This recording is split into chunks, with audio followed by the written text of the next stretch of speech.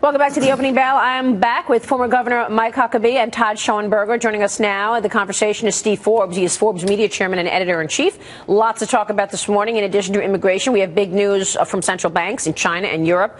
China cutting its interest rate for the first time, main interest rate for the first time in 2 years, and the ECB suggesting more policy easing is on the way. Let's start with immigration. Steve, your thoughts?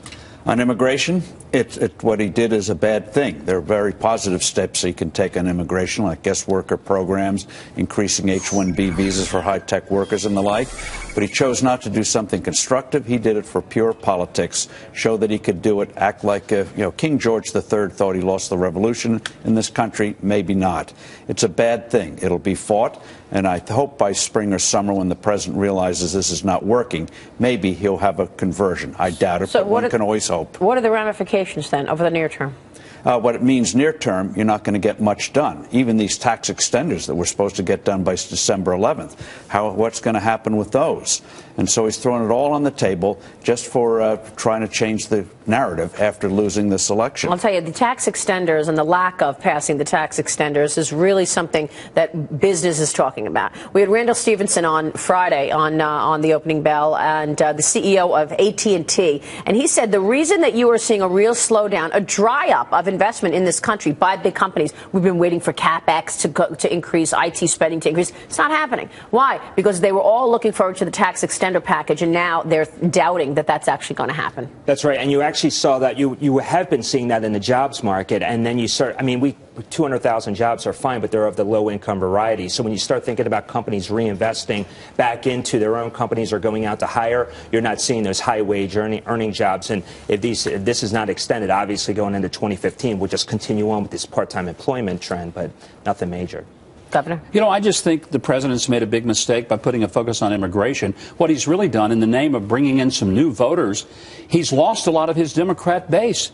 The people who are union workers, and he's said Keystone isn't going to happen. Now he said we're going to bring in a bunch of cheap labor to compete against the American people who have jobs. A lot of those folks are Democrats. I think he's made a blunder. And in the meantime, what he should have been doing is focusing on the things that would build jobs, giving businesses predictability in the tax market. He's not done that. He's failed on all counts. Well, the amazing thing is there is a consensus now among Democrats and Republicans for reforming the corporate tax code. Everyone now knows we have the highest in the world. And if the Democrats felt that the president wasn't going to stab them in the back or actually cover their back, if they make some of these hard decisions on getting this done, they would do it. You could get them in a few months, a major revision in the corporate tax code. The consensus is there, but he doesn't want to do it. So it's not going to happen. Well, this is probably one of the most important elements to the story of the immigration executive order last night, and that is, if we're not getting together on this, and he's going straight through executive orders and not consulting Congress on anything, why should anybody have any optimism that, in fact, we're going to get a major piece of legislation done like tax reform, when the devil is so in the details and there's a lot to negotiate? Well, the hope is that on the immigration side, that they'll be chastened. At least a lot of Democrats will be chastened by what happens in the next few months. And maybe by springtime, you'll have a different environment than you have today. He's trying to repeal the election results. It's not going to work. And maybe by spring, he'll realize he may have to actually get something done as president. John Boehner just came out a couple minutes ago, and basically said that the president is acting like a king. What should the GOP's next move be, in your view?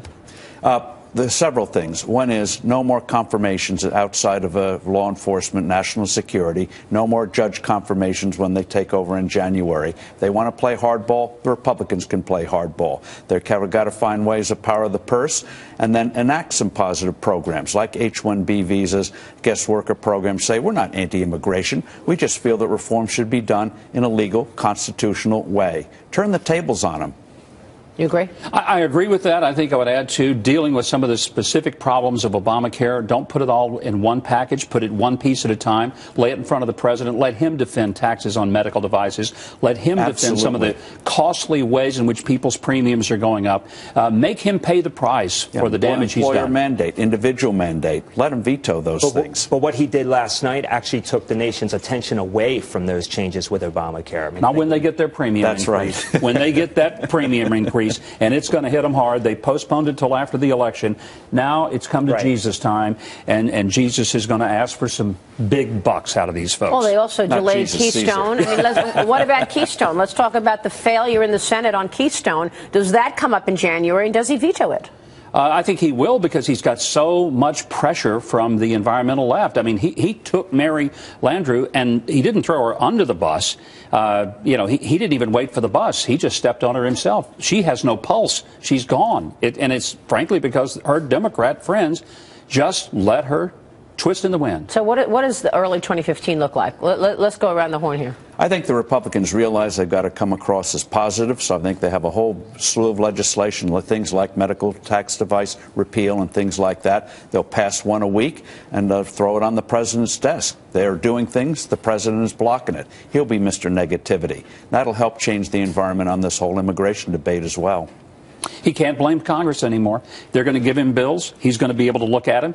Harry Reid has let everything sit in the Senate like the Roach Motel. Bills went in. They never came out. That no longer is the case. They'll go out of the Senate, land on his desk. He's going to have to act like a president, something he hadn't done in his entire tenure. Look at this. I'm just getting an email. The president is visiting India in January. He's going to meet with Prime Minister Modi in January for a constitution ceremony with Modi. Of course, we've got a lot of international stories today. What's funny?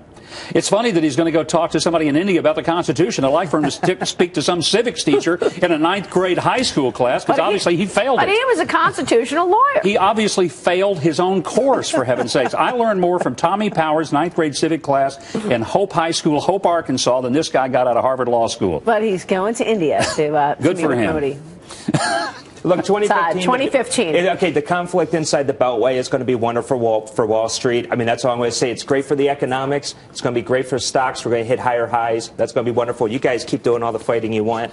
We'll be fine downtown. And China cut interest rates today. Yep. That's one of the reasons the market is very strong today. What does that mean for your world, for investing today? It's fantastic. Look, that, and also you have Mario Draghi saying, look, the central bank's going to do whatever it takes. We love hearing that. Traders love hearing that. Whenever you get the central banks involved, that's always going to be a bullish positive for the market. I want to talk more about that with you, Todd, and how you're allocating capital. Governor, good to see you as always. And thank you so much, Steve Forbes, for joining us. Be sure to tune in to Fox News Channel this weekend for Forbes on Fox at 11 a.m. Eastern. And I'll be joining the governor this weekend on Huckabee, 8 p.m. Eastern on the Fox News Channel. Todd, we will talk more about investing coming up. Stay